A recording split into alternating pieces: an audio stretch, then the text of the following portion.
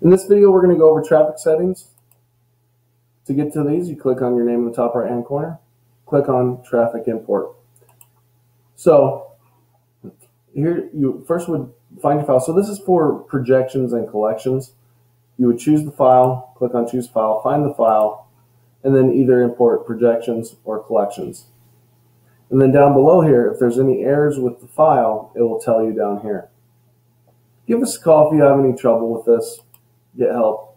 Call us on our 1-800 number, or you can use our chat system down here. Next, we have traffic setup. So this is where you add employees, and then you're going to want to get their ID or their username out of the traffic system, put it in here, and then select the employee that you want that username tied to. And then make sure you hit save. Now, ART, that's automated runtime reports. You can send your clients, and just to be clear, this only works with natural log at the moment. But if you're using natural log, you can have it so the system automatically emails your clients every day when their ads are going to run on your stations.